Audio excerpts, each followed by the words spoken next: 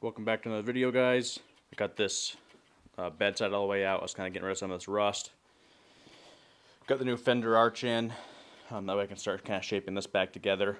I lined up the new panel, and it lined up pretty good. I noticed while I was in here, the floor pans I have, the sides have a 90 on it, where you spot weld it, and I realized it's on the inside of here. Those are those spot welds that go to the floor pan. As much as I want to get this bedside on, I'm just going to finish ripping this one off, and then that way I can do these floor pans the right way, and then put those bedsides on. I could be going crazy, but it seems like these lights are getting dimmer and dimmer all the time. Anyways, so the side's all torn apart. Been drilling out my floor pan here. Got this side out. I'm probably gonna do next, as I'm like taking this all apart, is I'm gonna drop the tank. Finally, needs to be done. Shouldn't have even done what I've done so far without dropping that tank, but.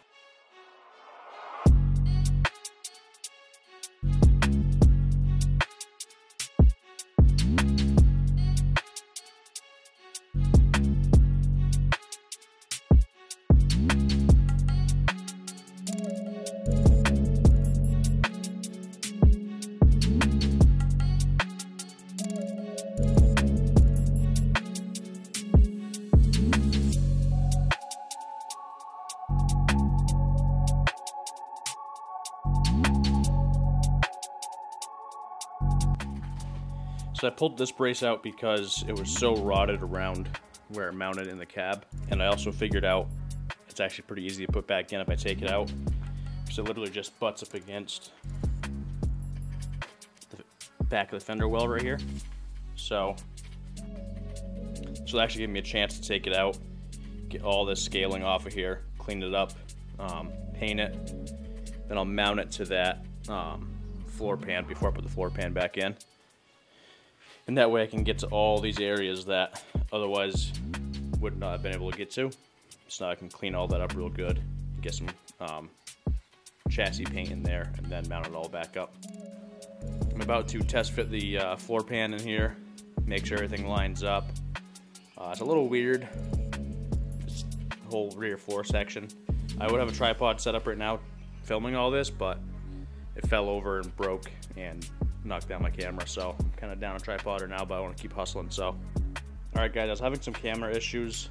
I think it's fixed now, so the filming was kind of sparse on this, but I got the inside of this all coated, keep it all protected. I was going to dynamat in here, but we're getting rhino liner in the whole inside of the cab, so that'll take care of the sound carry through there.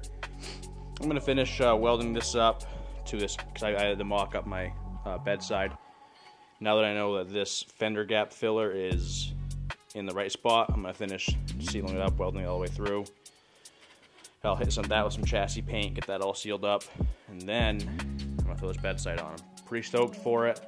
I wasn't going to go right for it, but I made myself stop because I had a spot down here that was all rotted out, and I had cut it out before, and I knew I needed to fill it in. But I was being kind of impatient, so that's all cut out and filled in, coated.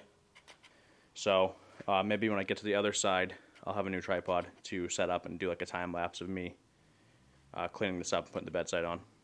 Alright guys, thank you so much for tuning in this video. I really appreciate everyone coming back, all the new people. Keep subscribing, keep clicking the thumbs up button. We made some really good progress. The rear floors are in.